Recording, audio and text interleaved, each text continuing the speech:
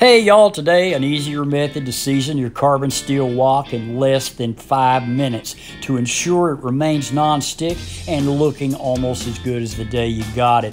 Seasoning a wok can be very tedious and very time consuming, and after months of use it'll start to scratch off, therefore your food starts sticking.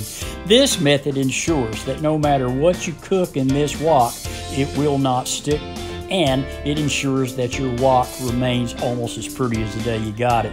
We want to start by placing the wok over high heat for about 2 minutes. You'll notice it starts to turn colors. That's the metal's pores opening up, getting ready to receive the oil.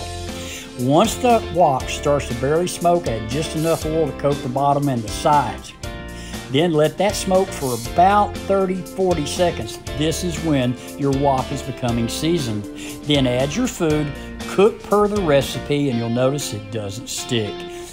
The better test though is the fried egg test. Put an egg in that wok, let it sit for about 20 seconds.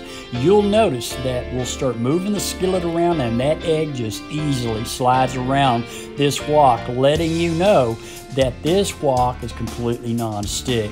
After the cook, turn off the heat, let it cool completely. Now you'll notice that this brown stuff you see here, we want to get that off to restore the wok to almost its original bare metal. Then, using a scouring pad and dish soap and hot water, we want to scrub all that discoloration and the seasoning off. This will take about 5 minutes. Then just give it a good rinse. Take some paper towels, wipe off any excess water, and we want to put it on medium heat on the stove to thoroughly dry.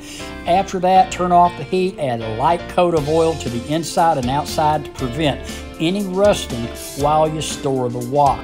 This is an easy process and doesn't take long at all. And that's how you season a wok in less than 5 minutes. Thanks so much for stopping by. Leave a comment. I'll answer every one of you. But until next time, as always, bye-bye, y'all.